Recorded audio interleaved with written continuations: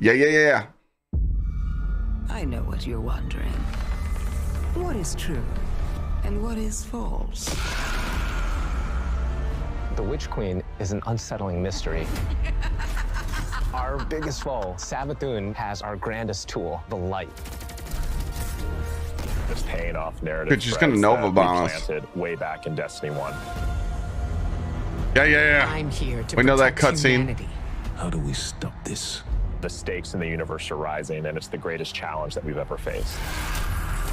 We're shedding that dogma of light equals good, darkness equals Get rid bad. of captions? We're really entering the mists and trying to discern what's in front of us and what's lurking just underneath the surface. What is your truth now?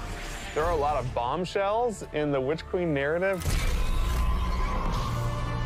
And that's just scratching the surface of what we're going to get into this year. I love Joe Blackburn. Light in the darkness. Witch Queen and Season of the Risen is chapter 1 and the beginning of the end for the Light and Darkness saga. We're really getting to the core of what it means to be a guardian. We are looking at and asking big questions about the light and darkness. We have a big bad that we've been anticipating for a really long time coming back in the form of Savathun. Savathun's had a hand in most of the major conflicts that we've been involved with. We've heard about Savathun for years and just bits and pieces, and then like you see it slowly building over seasons until we come to this huge critical point. Yeah, you guys been baiting no us. longer just someone you hear about. She's not just interfering in little ways. She's now ready to take center stage. Sight. Yep, garage. 1, 2, 3. Savathun, she's larger than life. We wanted to make her feel imposing and very regal and dancing through motion. The garage. A fresh start. She's very manipulative. She is very ethereal, but she also has like that creepiness to her as well.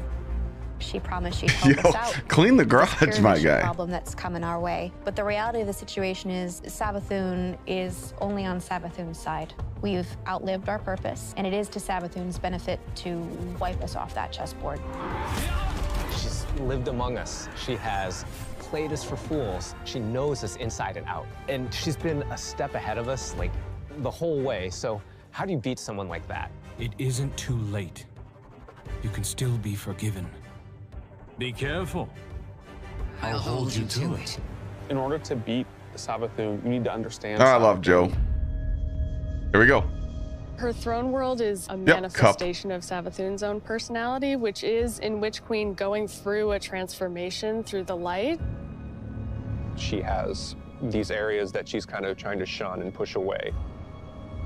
Oh man, look at the swamp. It's much more atmospheric. It's very dense. It's very claustrophobic. Wow. It's spooky. Raid? Then when you make your way into the Lucenhive area, it's a lot more open and broad. It's definitely brighter. It's definitely more lively. We want people to look at it like an impressionist painting, something that's very pretty from far away, but as you get closer, it's not really what it seems. It's very unsettling. Yep.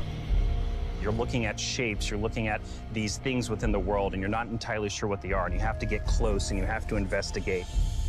What's really going to be exciting for players is that they're going to get to play that part of psychic detective, trying to solve the many mysteries of the throne world. Oh, that was the rally flag. Witch Queen campaign, I think, is probably the most ambitious campaign we've made in a very long time. We're building the definitively Destiny campaign, so leaning into the journey you can find in exotic missions or the mechanics you might find in a dungeon. You have to kind of think your way through. Oh, hive symbols. Like, hey, what do I need to do next in order to get to the end of this? We've got Savathun, right? The Queen of Lies. So this campaign is full of surprises. Savathun has all these abilities, and you got to make sure that all of the abilities of the bosses would be something worthy of her. And as I kept thinking about this, you know, I felt like I was really becoming Savathun. Dude, those enemies look crazy. Classic added the legendary campaign. Which is called 1360. It's not for the faint of heart. It's going to be loaded with these moments that are going to be frustrating, almost like teeth gnashing, but when you get through those encounters, you're going to feel like really accomplished. Double reward. Double loot! As people who have worked on raids and dungeons before, being able to broaden that experience for any kind of player who comes in is really We get double loot? If the Witch Queen is for doing hard content?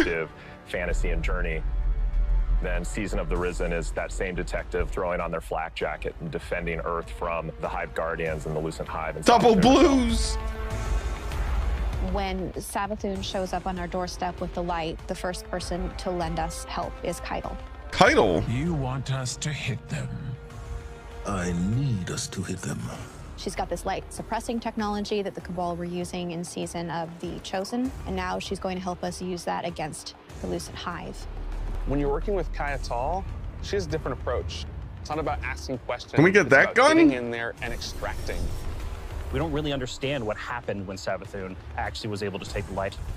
So the campaign and Season of the Risen in many ways is yo, that looks cool. What was that? That was like a relic or something. Beyond the throne world.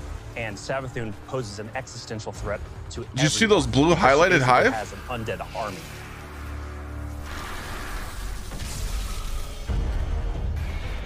In fighting the Lucent Brood, this isn't our first time in the game fighting other Lightbearers, but it is the first time that we'll be facing other Lightbearers that have much more relentless motives.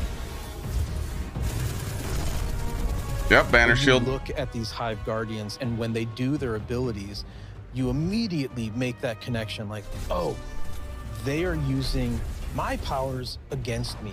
As soon as we see the Knight pop its super, and it has 2 shields, you immediately are like, oh yeah, I see that connection, and then it's like, and then you're like, it hits you with those things, and then you're, damn, it's just an amazing experience. The Guardians stomp mechanic. feel like a fire team that you're fighting against. You got every class represented. The Acolyte, when that character casts, does very similar thing. A dodging, throwing knife. Arc Wizard. The sparks go out. It's ready to go. If you're not smart about it, if you're not paying attention, Wizard's got electricity you are now. Essentially going to have to play that fight over again. If you're successful in taking down one of these Hive units that are wielding the light, you actually have to go up and kill their ghosts. That was like one of my favorite things that we were able to do in this game, is just that moment where you crush grab the ghost. Bang. Kind of this moral dilemma. A ghost is your companion, and now suddenly you have one in your hand and you're about to crush it. The first time that happens, you're like looking at your hand like, I can't believe what I've just done. Am I doing this? Should I be doing this? I have a ghost. Yeah, like, exactly. What is going on? That's cool. Savathun and her Lucent Brood are the most dangerous enemies we've faced so far. And so we're going to need better, more powerful weapons and tools to fight against that threat. Yeah. We did a bunch of work early on looking at various different types of weapons we could add to the sandbox. We wanted to introduce a special weapon archetype that was effective more at a middle range, but also had these kind of additional roles associated with it. The glaive is a projectile weapon, and it is a shield, and it's a melee weapon. We wanted to keep that experience in first person. It has an immediacy that you don't really get when you're using a sword because the camera is so much further back. Because this is I like those combos. A projectile weapon with a slower moving projectile. The onus of skill on aiming these weapons is about leading and compensating for the speed of the projectile and anticipating that. So it actually does decent damage. And one of your teammates dies somewhere out in the open where you normally wouldn't be able to get to them, you can bring that shield up and actually get the revive and then fall back. Oh, that's Glaives cool. Originate with gets a shield too. Trying to steal an extremely powerful weapon for her own use, and players will use the weapon crafting recipes that they find throughout the campaign in order to reconstruct this incredibly powerful and incredibly ancient weapon. When you put together your glaive in the campaign, you just get a taste that that's what you want to do for the rest of the weapons that you get. Weapon crafting lets you target a specific role and go and build that, and you know how long it's going to take you to get there, and you get exactly the thing that you want. I really want to see what people do with it, and like the feedback that we're going to get, and people sharing all of the things that they're doing with you can pick system. perk by perk. Your guardian, and you want to be able to shape your guardian into what you want them to be, and this gives We're gonna us have to watch that back. to continue to do that. This is a really big season for weapons in particular. We've got 8 brand new exotics. Oh, the worm. The Osteostreaker exotic submachine gun.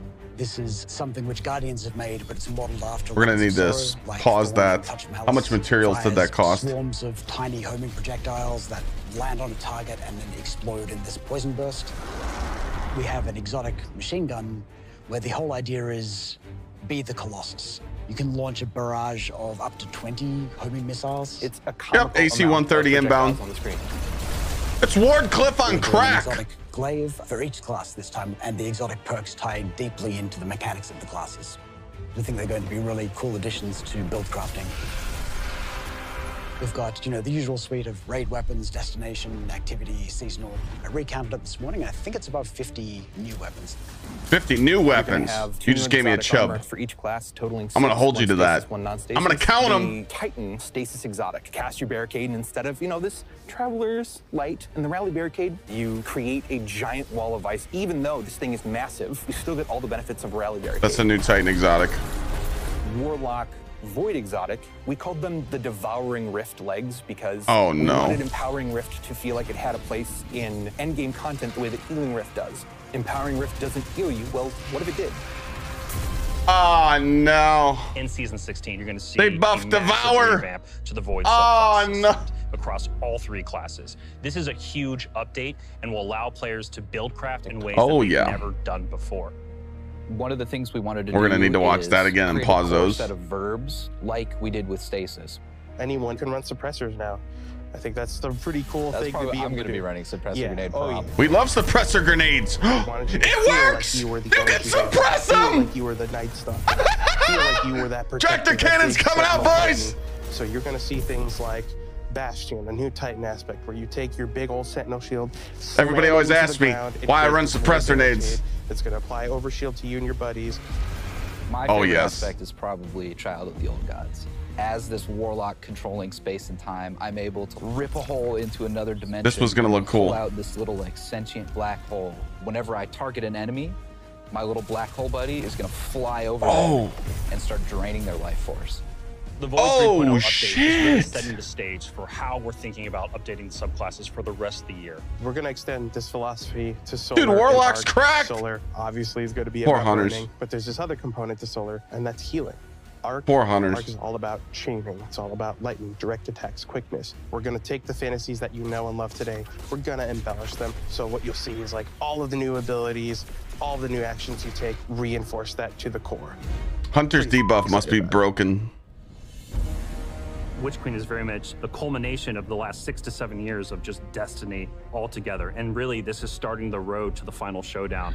But things aren't necessarily just dark and light anymore. There's a lot more nuance in the game. It's going to be a real fight. Players have something that they're really going to be challenged by. They didn't even show the Hunter exotic because it's probably broken. Like, I'm excited. You Guardians are so clever. Aren't you? From the throne world to the campaign to the customizable build crafting, it all comes together to make Destiny feel really new and fresh. We've got more Destiny coming this year than any other year before. It's one of the most ambitious releases we've ever put together, and the team is firing on all cylinders. Tell me, Guardian, what do you think you're going to do?